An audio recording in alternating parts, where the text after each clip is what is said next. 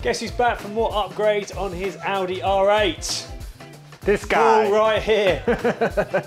As if the audio system wasn't enough for him from our last video we did where we completely transformed the audio system on this V10 R8. He finally decided that he couldn't do without CarPlay. He had to change the head unit. So all that originality stuff we talked about before, out the window. That's one way of putting it. Literally. It's better than any R8 out on there on the road. Bold statement. Yeah. I like it because we worked on it. So. Yeah. And here he is, just doing some filming because we've just got it in the workshop now and we've just started. Simon's taken the radio out of the dash. Taking the sub out. Oh yeah, look.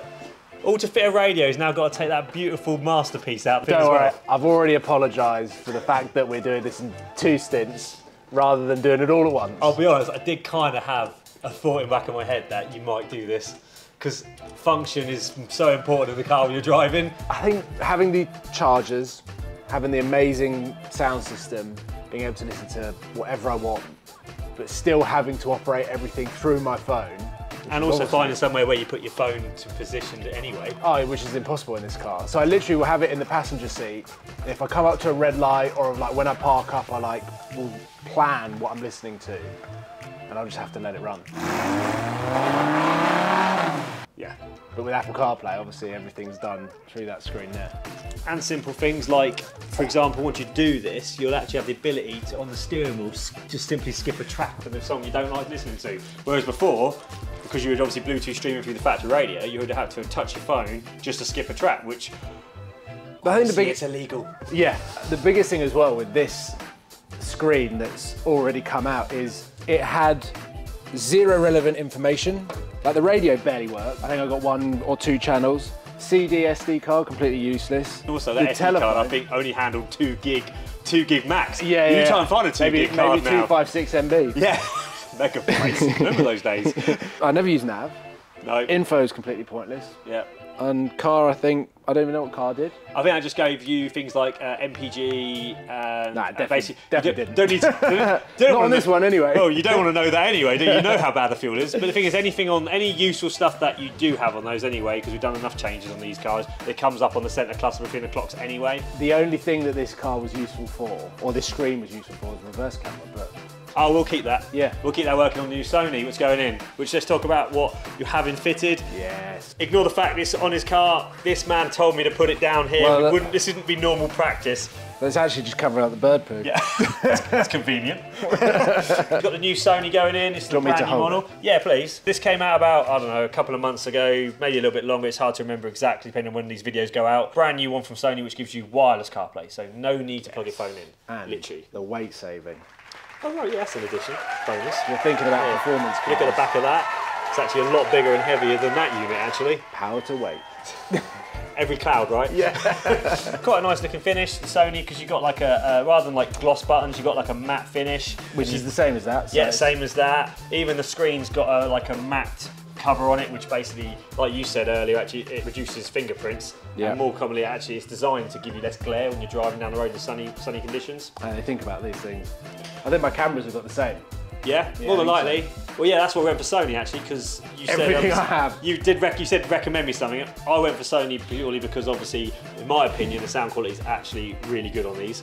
Phenomenal actually out of the box, but obviously then you replied and said actually I've got Sony everywhere, so it's quite fitting. Cameras, photo, video, everything other than GoPros is. Yeah. When I spoke to the Sony rep about that, he was so happy because I said, here's a list of what Sony equipment's got. Yeah, he was like, it's perfect. It's absolutely perfect. Yeah, this is going to be super cool. Yeah, and funny enough, the other main thing we do like about these Sony head units, which is going to make an improvement, your audio system we've already fitted will noticeably sound better on that stereo versus that one. Yes.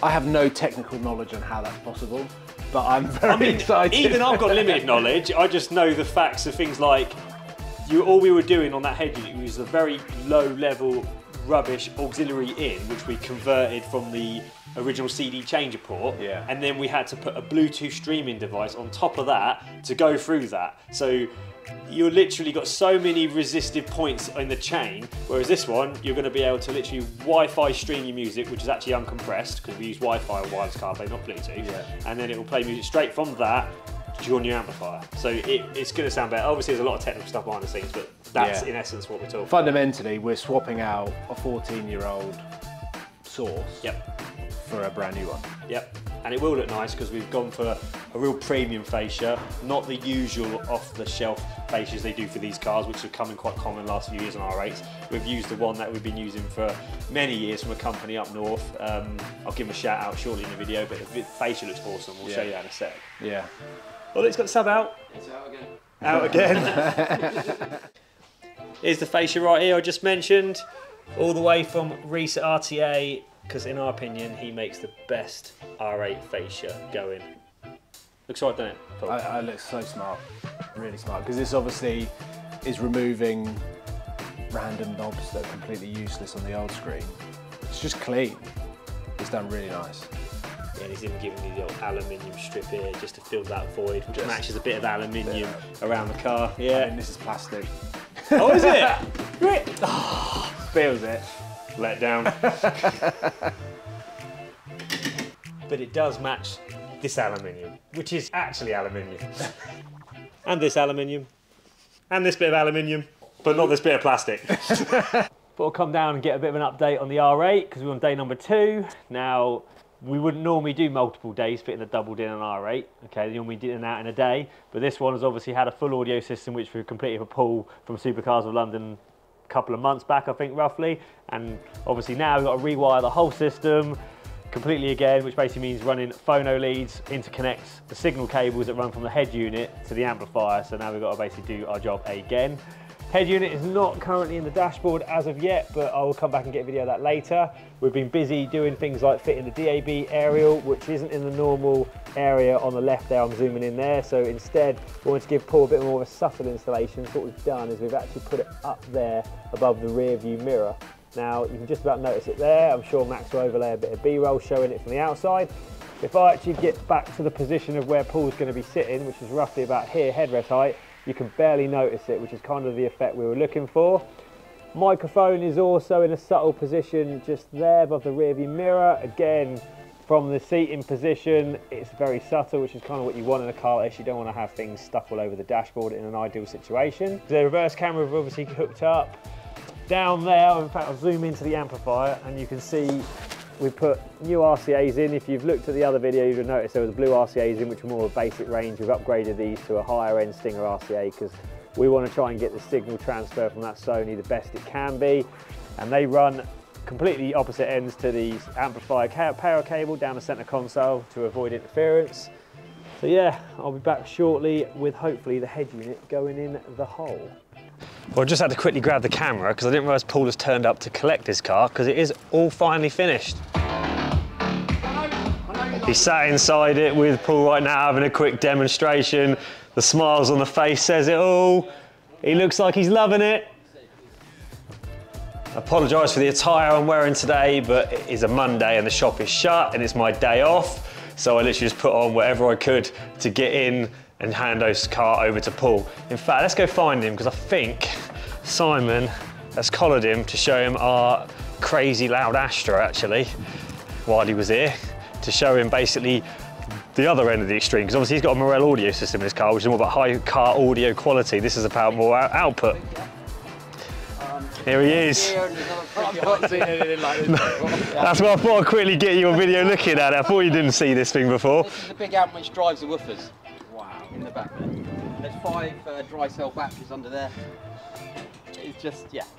It is a mobile aspect, really. It's incredible when it goes. It's just windscreen shape. Really? Yeah, it's just This is our SPL vehicle, if you haven't seen it before. We haven't actually done a YouTube video on this, so we better get on involved and actually, we better do one really, because this video is about the R8, but I thought I'd quickly drop this in here because we will do a video on this soon, because this is obviously our, I don't know what to say about it really. It's what just shows what we can achieve here at John Cleese Car Audio. Should the budget allow, we can stretch to any extremes, not just about a little head unit in an R8 or a Morel audio system in the R8 as well. This is the other end of the scale, which is about sound pressure levels, just trying to get the output as high as possible, but still obviously sound good as well. Again, this is tuned. Right, now I've dragged him away from the Astro. Let's actually see what he actually has come here to pick up, which is his R8 with a Sony doubled in. Yeah, it's going to seem pretty quiet now, this system, actually. Yeah. When you get in. Did you show me that? Yeah, sorry, that was a bad idea. Did it the wrong way round, really. That was his idea, not mine. Simon's idea.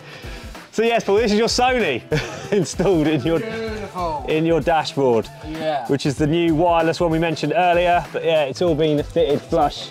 Looks nice in there. So cool. Factory reverse camera still works. It's all connected. You probably haven't, obviously you've used it, but that still works. In the DAB area, what we've done is put a nice subtle installation at the top there. So at the top of your windscreen is your DAB area. So now you can pick up DAB radio, because obviously we know the FM was pretty poor in this car before. So now you've got DAB. Yeah, now you've got DAB as well. And yeah, wireless connectivity for your phone. Another Sony to add to your list of Sonys. Oh yeah, now you can actually give it a good test, actually, because you're taking your car to your next drop-off project, aren't you? Yep. And it's time to head to Dub Customs. This car is going to... You having a spray job, are you doing? Putting a spray gun? It's going to be like... We're going to play it by ear, basically. Okay. But there's a few things that are going to get done. They are like top of the list, like get rid of the chrome grille at the front, things like that. There we go. Hour and 36 minutes. So yeah, my ETA will be around 2 PM, so I better crack on. That's all right, good test of the CarPlay on the way there. Good test of the GPS and all the signal and that. Yeah. But yeah, you happy with it? Very happy. It's flush, it's clean, it's still in keeping with the original OEM kind of interior, materials, colouring, everything, but just now up to 2024. And with the audio system, this is without doubt going to be the most entertaining R8 from this generation, and it's better than any R8 out on there on the road. Bold statement. I like it because we've worked on it, so it's a good statement. In terms of audio and entertainment, it is. Yeah, no, it's one of the best ones we've done, to be fair. Yeah. And you have to give me a bit of feedback on the audio system, because like I said earlier in the video, it will sound better with that Sony, but you're going to give it a good 2-hour run now, so give me some feedback, but it's going to sound better. I know, we know it does. The doors are just open, so the car's auto lights have come off, meaning that I've now gone back to light mode on the Apple CarPlay because it was on dark mode. Yeah, that's it. Well, that shows the illumination's wired correctly, so we've done our job right there. Thumbs up. Real-time testing here, on the fly. Right, I'm starting right now. Cool. That's a wrap!